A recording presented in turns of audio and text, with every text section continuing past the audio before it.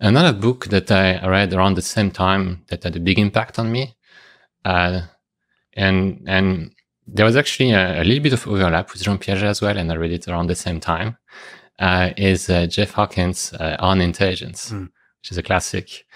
And he has this vision of the mind as a multi-scale hierarchy of temporal prediction modules.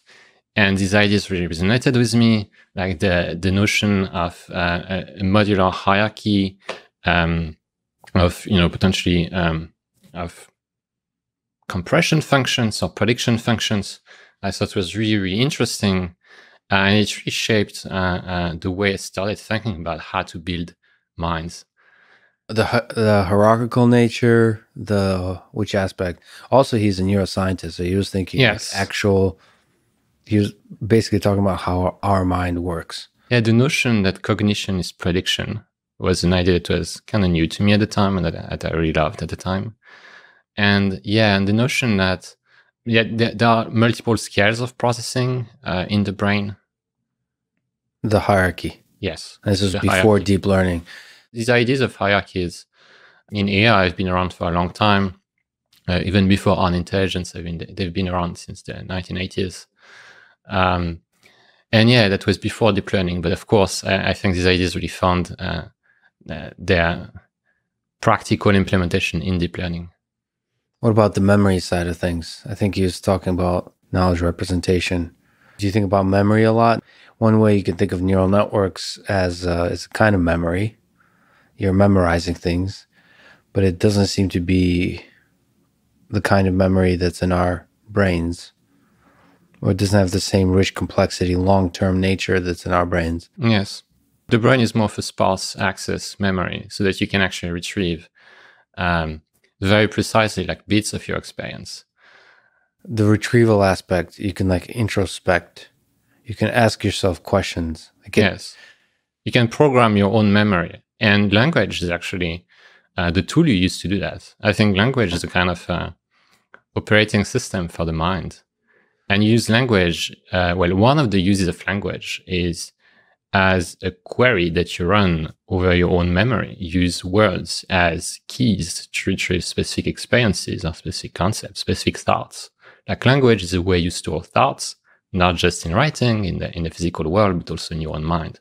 And it's also how you retrieve them. Like, imagine if you didn't have language, then you would not really have a self-internally triggered way of retrieving past thoughts. You would have to rely on external experiences. For instance, you see a specific sight, you smell a specific smell, and that brings up memories. But you would not really have a way to deliberately access these memories without language. Well, the interesting thing you mentioned is you can also program the memory. You can change it, probably with language. Yeah, using language, yes. Well, let me ask you a Chomsky question, which is like, first of all, do you think language is like fundamental, like, there's turtles, what's at the bottom of the turtles? It can't be turtles all the way down. Is language at the bottom of cognition of everything? Is like language the fundamental aspect of like what it means to be a thinking thing? No, I don't think so. I think language You disagree with Noam Chomsky? Yes. I think language is a layer on top of cognition. So it is fundamental to cognition in the sense that, to use a computing metaphor, I see language as the operating system of the brain, of the human mind. Yeah. And the operating system, is a layer on top of the computer. The computer exists before the operating system, but the operating system is how you make it truly useful. And the operating system is most likely Windows, not Linux, because its language is messy. Yeah, it's messy, and it's pretty difficult to inspect it, introspect it. How do you think about language? Like, we use actually sort of human interpretable language, but is there something like deeper that's closer to like logical type of statements? What is the nature of language, do you think?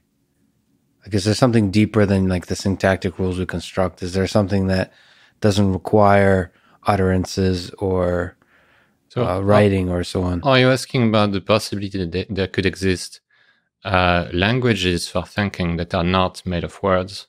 Yeah. Yeah, I think so. I think so.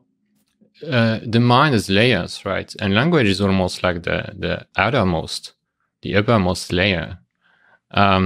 But before we think in words, I think we think in terms of motion in space, and we think in terms of physical actions. And I think babies in particular probably express his thoughts in terms of the actions that they've seen of that, or that they can perform, and in terms of in terms of motions of objects in their environment before they start thinking in terms of words. It's amazing to think about that as the building blocks of language. So like the kind of actions and ways the babies see the world as like more fundamental than the beautiful Shakespearean language you construct on top of it. And we probably don't have any idea what that looks like, right? Like what, because it's important for them trying to engineer it into AI systems.